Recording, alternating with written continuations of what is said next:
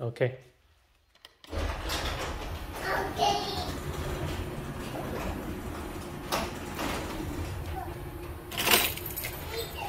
Alright guys, so when I picked up the car and getting the car ready to be driven home from where I bought the car, I was adjusting the side mirror and I broke the knob.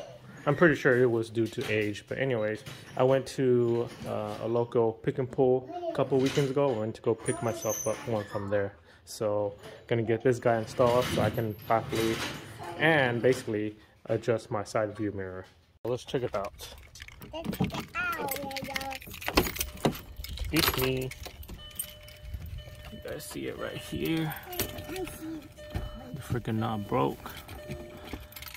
But I think the proper way is to take off the door panel, but since this one is already broken, I'm just gonna pop it out from here and hopefully don't damage this area here. But it'll be fine if I damage the old one here itself. So let me give that a go and see how that goes.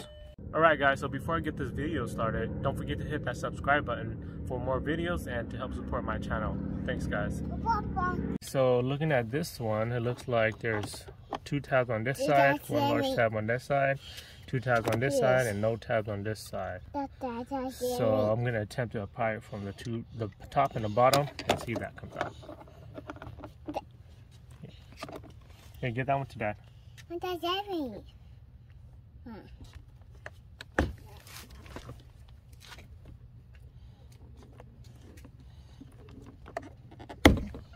Oop, no luck there. But this one might be good.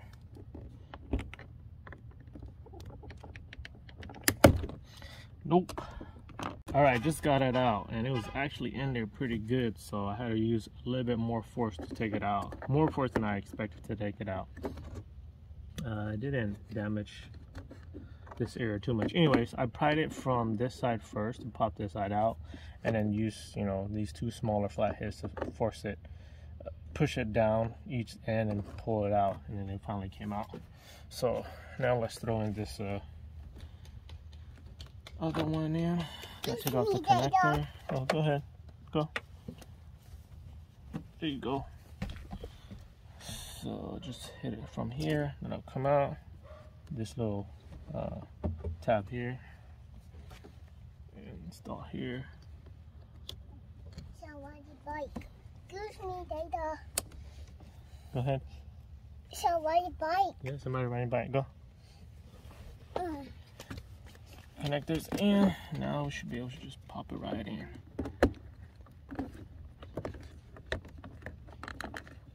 There it is. Well, see, let's turn this light on and see if the light comes on. Yep. Cool. Alright, now let's see if this works. Let's go to the left. Yep, both sides works. Both sides? Nice. So that's all it is. Pretty simple, just requires a little force. Didn't really damage the handle cover that much, so it's good to go. Saves a lot more time than having to take off the whole door panel. Alright guys, so that's how you guys replace the side mirror switch on a Mark IV Jetta. Should be the same process for Golf, GTI, and R32 too. So that should, hopefully this video help you guys. Anyways, throw this away. So the previous owner wired up the car for some subs, but did a pretty sloppy job, and I don't plan to put any subs in this car, so in this video I'm going to take that out too. It's just pretty sloppy. Let me show you what it looks like. Check out this half-assed job wiring setup on this Jetta. Coming through this outside of the door, under here, but not tucked properly. You can see this hanging out. Power cable through here. And come back here, just hanging out right here. Going to the back. All of that is going to come back out. No sound system for this car. Alright, just finished turning on all the wires. Looks like I've got an RCA speaker and power and ground wire. All of that out. The car just feels so much cleaner with all of this out just because of the way the previous owner wired up.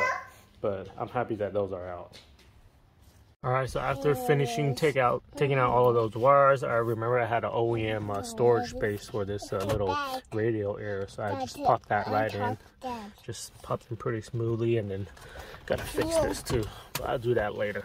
Alright guys, so that's gonna be it for this video. I hope this video can help you for replacing the side mirror switch.